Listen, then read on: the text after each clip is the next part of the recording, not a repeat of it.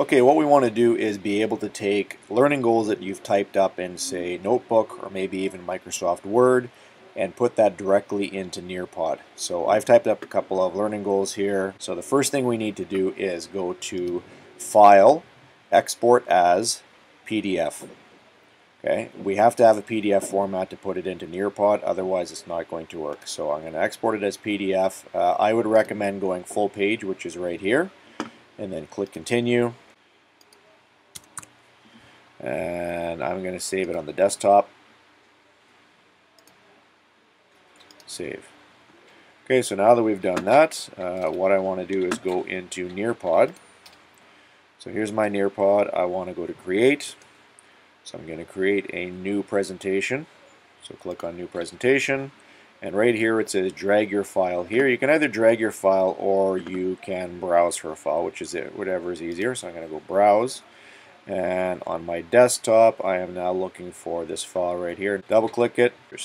So this is the only slide that we've imported. Now what I want to do is add my questions. So I would like to add, let's do the draw it first.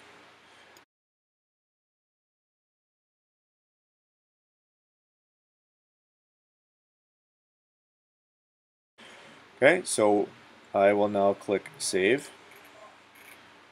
And it's right after the first slide. So when we go into the presentation and open that up for the kids, they will be able to write it either with the stylus or with their finger. Now I also want to add one more, which is going to be the multiple choice. So I will pick from here, quiz, and we'll have multiple choice. We'll make it really simple.